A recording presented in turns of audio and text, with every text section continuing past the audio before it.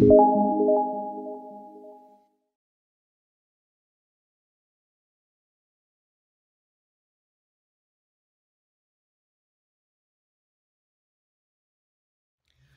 there. Welcome to day 3. We're on the second part of celebrating today. And yesterday I had this little Christmas ornament that says celebrate on it. And that's a good reminder for us, I think, to celebrate every day. I'm a big believer in that every day is a gift from God. I'm very, very grateful for that. And so in that sense, I don't need a reminder. But sometimes there are those days that we we may be a little worse for wear, and we just say yes, we have very much to be grateful for, and we can celebrate. Yesterday I mentioned too the book Celebration of Discipline by Richard Foster, and I finished off yesterday with a quote from that, and I'm going to start with it now, and I'm just reading a few excerpts from this chapter of Discipline of Celebration.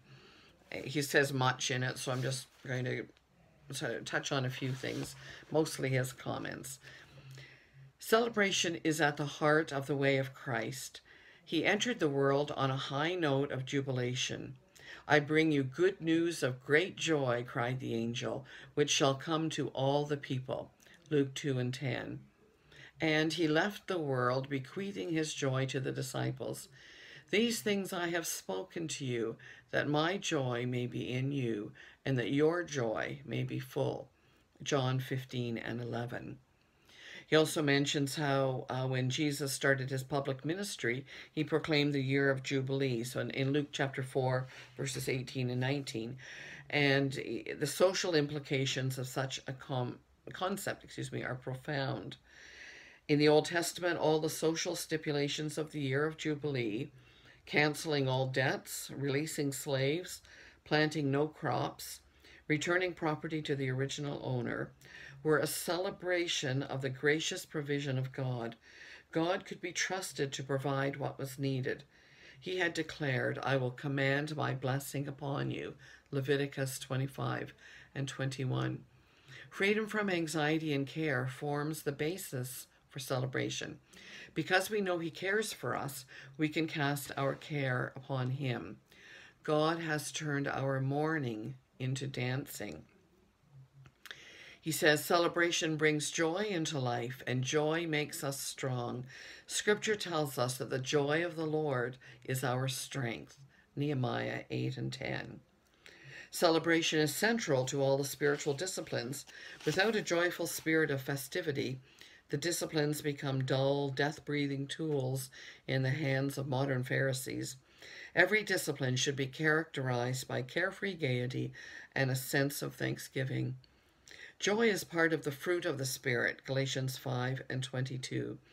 And he says, often I am inclined to think that joy is the motor, the thing that keeps everything else going. Without joyous celebration to infuse the other disciplines, we sooner or later will abandon them. Joy produces energy, and joy makes us strong. He says much. There's a whole chapter, or a whole number of paragraphs on the path to joy, the spirit of carefree celebration. I'll read a little bit of that. The Apostle Paul calls us to rejoice in the Lord always. And again I say, rejoice. Philippians 4 and 4. But how are we to do that? Paul continues. Have no anxiety about anything, or as the King James puts it, be careful for nothing.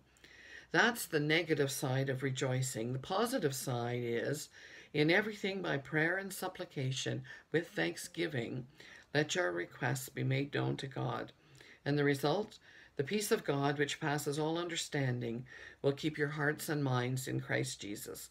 Philippians 4, 6, and 7. He says a bit later on, the spirit of celebration will not be in us until we have learned to be careful for nothing. And we will never have a carefree indifference to things until we trust God. That is why the Jubilee was such a crucial celebration in the Old Testament.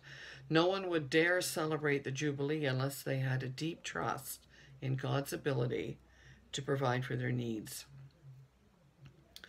Prayer is the means by which we move the arm of God. Hence, we can live in a spirit of carefree celebration. He continues on with some more great words through there. And then the next sub paragraphs and subtitle of that is the benefits of celebration. And it's good. He says, far and away, the most important benefit of celebration is that it saves us from taking ourselves too seriously. This is a desperately needed grace for all those who are earnest about spiritual disciplines. It's an occupational hazard of devout folk to become stuffy bores. This should not be. Of all people, we should be the most free, alive, and interesting. Celebration adds a note of gaiety, festivity, and hilarity to our lives. After all, Jesus rejoiced so fully in life that he was accused of being a wine-bibber and a glutton. Many of us lead such sour lives that we cannot possibly be accused of such things. Ouch. And he continues on. You have to get the book to read all of it. And he talks about the practice of celebration and how we can practice it. And he says it could be through singing, dancing, shouting. Because of the goodness of God, the heart breaks forth into psalms and hymns and spiritual songs. Worship, praise, adoration flow from the inner chambers. In Psalm 150, we see the celebration of the people of God with trumpet and lute and harp, with timbrel and dance, with strings and pipe and loud clashing cymbals. And he talks about laughing and other ways we practice celebration, and the fact that Jesus had a sense of humor, and all of these things that are expressions of our joy and our celebration. Another way is using our creative gifts and that of others, making family events into times of celebration and Thanksgiving, whether it be birthdays, graduations, just anything special can be made even more special as we celebrate it together as a family. And whatever your family looks like, whether it's yourself and one other person, or yourself and friends that live downstairs or up the street, or whatever it might be. It could be within our own family of church, our church family, the family of God. And he mentions too about, of course, the great celebrations that we can do at Christmas, and not the crass commercialism, but whatever it is that you do that makes Christmas special for you. We talked a bit about that yesterday as well. And for us, there are many things, and family traditions. And even now, when our very much adult kids come home, and if they're here at Christmas Eve after church, there are a couple of Christmas videos, kids videos, that we have to watch because it's tradition. The kids have watched it for years, and we all become kids a little bit at Christmas. And so, and we all have our own things, whether it's sending Christmas cards, whether an exchange of gifts, listening to Christmas music, attending services. A little different this year, but again, like I said yesterday, there are so many services on TV that we can follow. And so let's make sure at this point in this year to do what we can to celebrate the birth of Christ and to enjoy it, and to pull out those things that are so important to us within our faith, and to enjoy it and celebrate and give thanks to God for this very special time. God bless you.